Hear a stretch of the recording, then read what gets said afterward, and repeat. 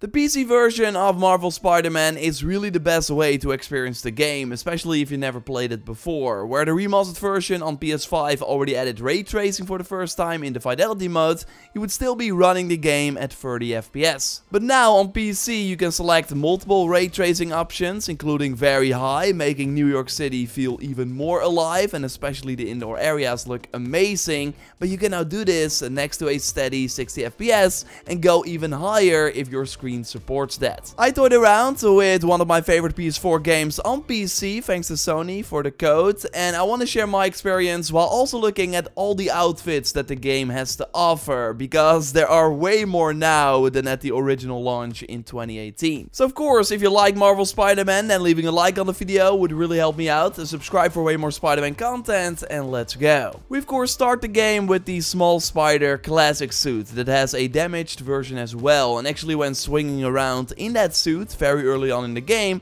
you will already be able to see other suits that you got unlocked in the photo mode. Like there are a ton, because every suit that was added post-launch to the PS4 version and then later to the PS5 version of the game are available day one on PC. And you can already use them after the something old, something new main mission, which like 1 or 2 hours into the game. For this mission, you have to craft Insomniac's advanced suit with the white spider. I think it looks great, but if you then go to your suit window and scroll down, you will find 10 extra suits that are already unlocked, including the amazing web suit, of course from the Sam Raimi movies. It really was the most requested suit for the game, and Insomniac dropped it with a free update pretty soon after the PS4 launch. But now on PC, you can play the entire game with this amazing suit if you want. But if you want to get more wacky, you can immediately equip the bombastic bag suit, yes, with a paper bag as a head instead. In the comics, Spider-Man cannot access his own suit, so he gets a spare, older Fantastic Four suit and has to use this bag to protect his identity. And when Peter joins the Future Foundation, he gets the Future Foundation suit, also an early unlock in this game. It's made out of unstable molecules by Reed Richards, Mr. Fantastic of course, and it's the only full white suit in the game, making it really stand out. To promote Far From Home, Insomniac added 2 suits from that film to Marvel Spider-Man with the upgraded red and black suit, and also the pretty cool full black stealth suit. I really like the goggles here they use. Yes, the amazing suit from the Andrew Garfield movies is in this game, which of course looks pretty slick, but more unique is the Arachnid Rider suit with a very comic-y look that makes it immediately stand out. It's not from the comics though, but seems to be a tribute to the Eastern superhero Kamen Rider. At least that is what people are thinking. It's only one of my favorite suits in the game. They also made an upgraded armored version of the Insomniac Advanced suit, still with the big white spider, but with better protection for Peter. And the No Way Home suits are also in the PC version at launch,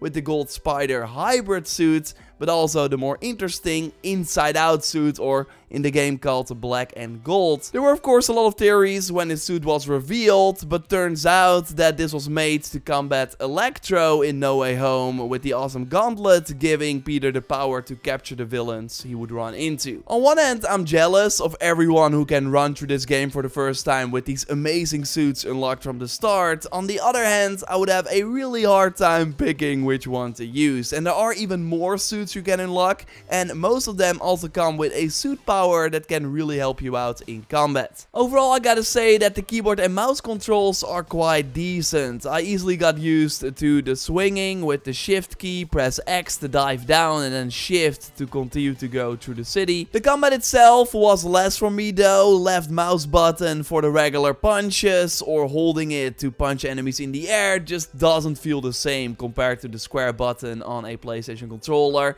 You can still use shift to whip around, but then control to dodge. It just did not really feel great. Switching to gadgets was kind of annoying, and using 2 for the takedowns just doesn't have the same impact. Now you can of course map any key to any action if you want, so you can really tweak a lot, but overall I think combat is just way better with a controller. Also using the shoulder button to whap someone just feels way better. And if you play the PC version with a PS5 DualSense, then you can still feel the haptic feedback and the adaptive triggers, which is kinda awesome. Now there are things that do work work better on PC, and even if you play with a controller, you can quickly switch to mouse and keyboard for these mini games like the little research puzzles where you can now drag and drop pieces instead of having to do it on a tile for tile basis. Unlocking frequencies for the radio towers now gives you two easy options, so you can faster unlock those, and simply picking up and examining things in the environment also works better with the mouse and keyboard. And I found using the camera also nicer on PC. You of course use this to make shots of certain buildings and other points of interest, and you can do this in the open world for landmark tokens, which are needed to craft suits. There are also backpack tokens where you have to find high school bags Peter left throughout the city,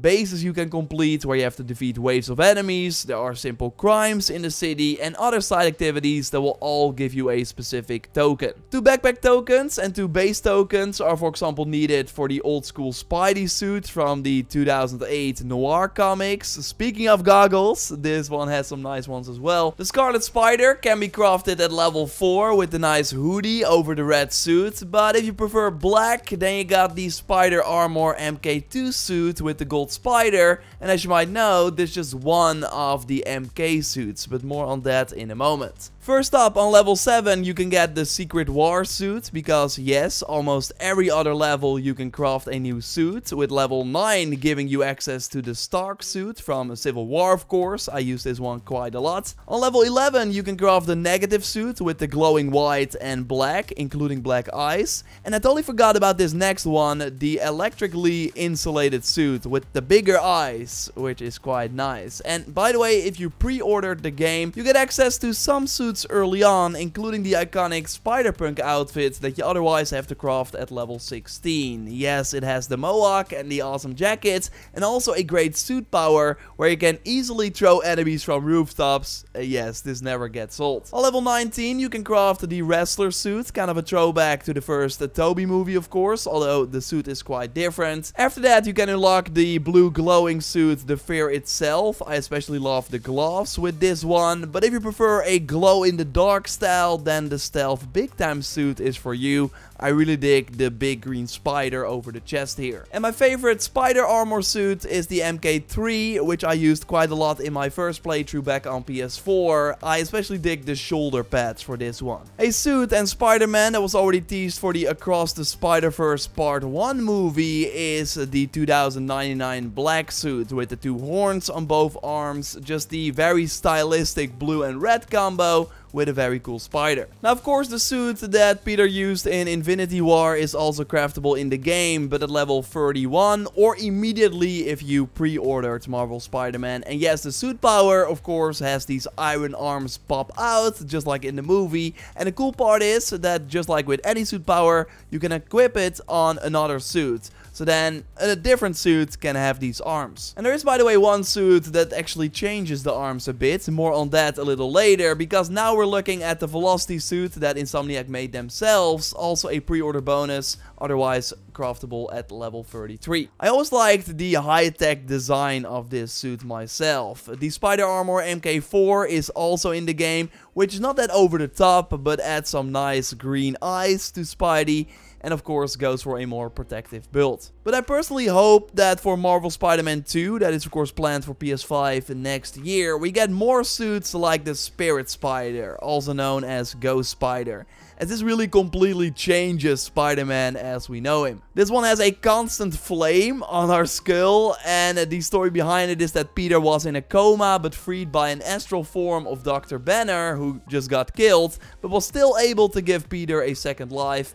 Pretty wild stuff, but it makes for a really unique and cool suit. The white 2099 suit unlocks at level 39, and I think this is a perfect sort of endgame suit that you can unlock. And yes, there's also the vintage comic book suit that, as the name suggests, looks as if Spidey jumped straight out of a comic, and it works surprisingly well in the realistic environment. Totally a standout compared to the other suits, with the final suit you unlock at a high level being the Lost Stand suit with the awesome jacket and the unique spider on the chest.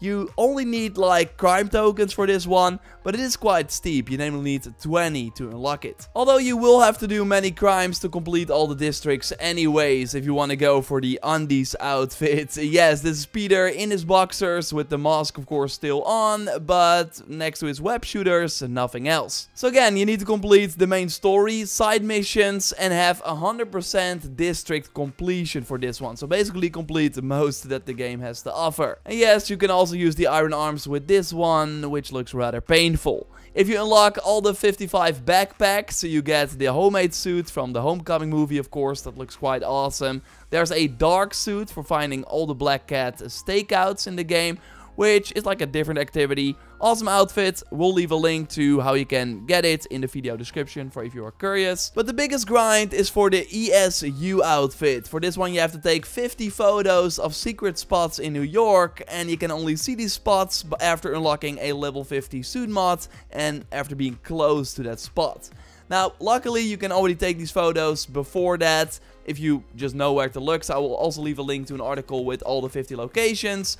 This does mean that you can already get this outfit very early on if you want. You will also very early on, once again after that something old, something new main mission, get a pop-up that the DLC is available, meaning that you can already jump into the 3 different episodes from that point. Now, I would not recommend it as the story takes place after the main quest, but it's still worth noting as every episode unlocks 3 extra suits. The first one is the Resilient suit, which you can already get after the first mission of the Heist DLC. And during this mission, I was really stunned by the nice reflections inside the museum you have to go to. But this only with the space reflections mode enabled. I think this is less taxing on your hardware, but also less advanced than ray tracing. You can easily switch that on and off in the settings menu, switch between the different modes. And I was really stunned by how good this game looks with the very high ray tracing in that first MJ part, with the art reflecting on the ground one-on-one, really impressive. It's also amazing inside the feast building or when just swinging through the city. The game has an unlocked frame rate, so it can really go as high as your PC can handle while maintaining the amazing reflections. Now going back to the DLC outfits, because in the first episode you can also unlock the Spider UK suit, which is like fine and nothing too special.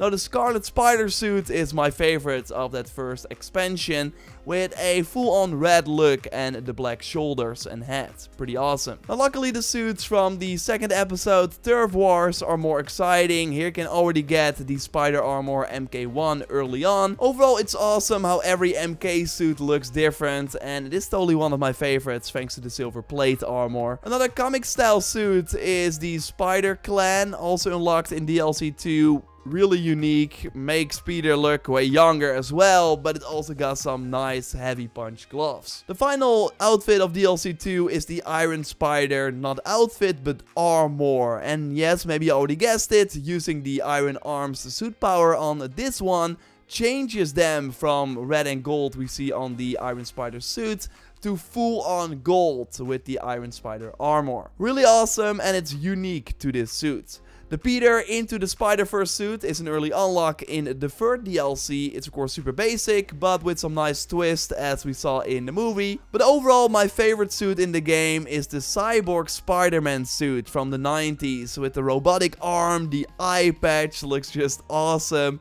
It really sucks that you can only get this suit really late into the game, like from the final DLC, as I would loved it earlier in my playthrough. And to round out the DLC 3 suits is the Aaron Aikman Spider Armor from the Edge of the Spider-Verse arc. Another great addition, but there's one suit that I did not mention yet. First, real quick, of course, if you like the content, subscribe for way more Spider-Man videos. I will be keeping an eye out for the mods, because I think they will be wild in this game. A like on the video would of course really help us out. Let me know your favorite suit in the comments down below. And right now a spoiler warning for the final suit, as it's one you wear late in the game.